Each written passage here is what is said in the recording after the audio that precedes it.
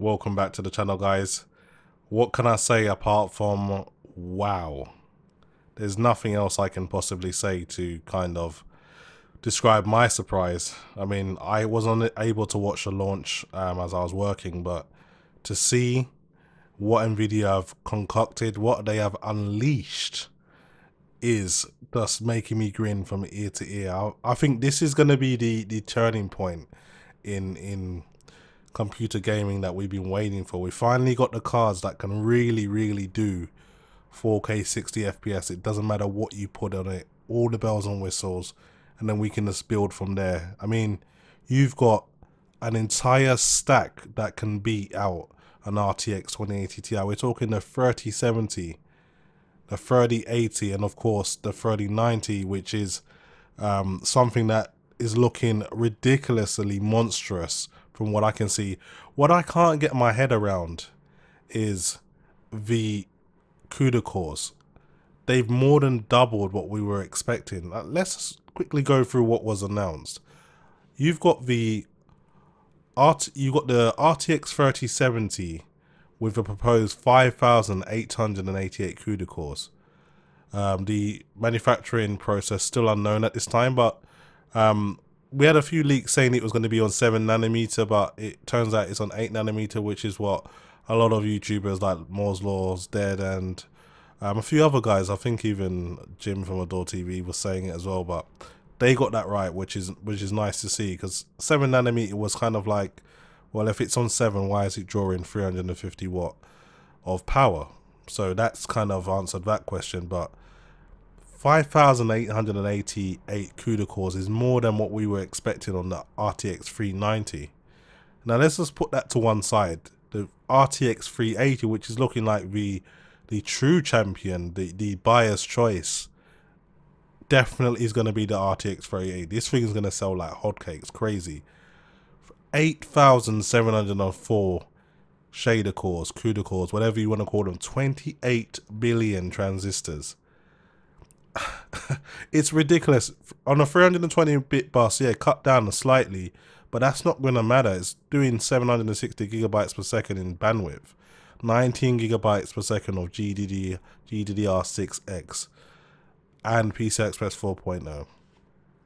Absolutely amazing. And it, from what I've seen on Digital Foundry's video, he couldn't disclose numbers due to NDA, but he was simply showing percentage, and under normal rasterization circumstances, not even just with ray tracing, you're looking at about 1.7, 1.8x the performance of an RTX 2080, so almost 2 times the performance. That is pretty much giving you RTX 2080 SLI performance from the RTX 380, and it cost $699. I mean, AMD, I know you guys are cooking up something good. I know you got something good cooking up, but you're gonna have to come with something real serious to beat an RTX 2080 Ti performing card at $699 price point. Now let's move on to the juggernaut. Let's talk about the big boy, the RTX 390. 10,496 shader cores, CUDA cores. I'm just scratching my head thinking, how have they even pulled this off? I'm thinking maybe there's some type of simultaneous kind of hyper-threading type shader cores going on here. No way have they been able to cram over 10,000 CUDA cores into this GPU. But if they have, and there's no smoke and mirrors, no black magic involved, that's an incredible feat. Not only that, the card is coming out almost with a terabyte worth of bandwidth, which we all knew, but yeah, with a monstrous price as well, 1,500, starting at 1,500, mind you. That's a lot of money. That's more than double the RTX 380. I mean, most people are just gonna say, screw it, I'm going with the RTX 380. I'm not gonna pay double for the 390. But for me, I've been preparing since January.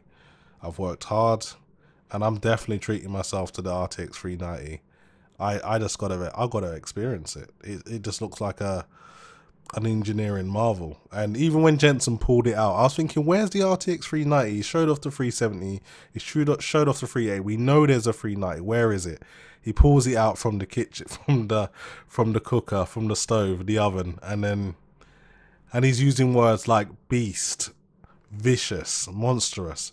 He knows what it can do. We're all going to know what it can do very, very soon. And I can't wait to get my hands on it. So for those who don't know, the RTX 380 will be coming to market first, available on September the 17th. And the RTX 390 set to be released on the 24th of September. So both cards will be available this month. I've already booked the time off work. I can't wait to get my hands on this 390. It's just going to be crazy. It's going to lock myself in my room for a week and just bench the hell out of this thing. For me, I know it seems ridiculous to spend $1,500 on a GPU, but again, like I said, I've prepared diligently. I've got the money to buy it. I get as much enjoyment for testing new hardware than I do for playing games. And this thing, let me just explain something that really caught my eye. What I was really impressed with is that it can do 8K with DLSS. They were showing like all these people coming in playing like Wolfenstein Youngbloods. They were playing Control and I think another game as well. But not only that, they've seemed to have upgraded Shadowplay, so that Shadowplay can now record in 8K with HDR.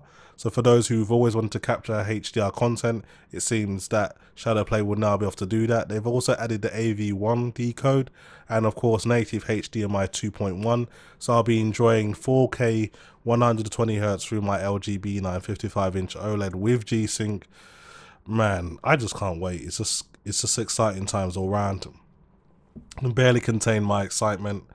I'm just flabbergasted, really. I can't believe what they've been able to pull off. So again, like I said, I'll still be getting a big Navi GPU as well. I've budgeted for that as well. So I'll be having both high-end cards on the channel for you guys to enjoy and sample. But man, what a beast. The RTX 390 and 380 are looking supremely impressive, and I can't wait to get my hands on it.